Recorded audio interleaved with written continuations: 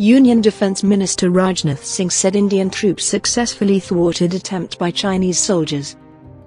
He said the Indian troops in a brave manner pushed Chinese troops back to their positions after scuffle.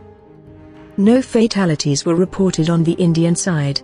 After tension erupted between both the armies, Indian Air Force jets were patrolling the skies of Arunachal Pradesh.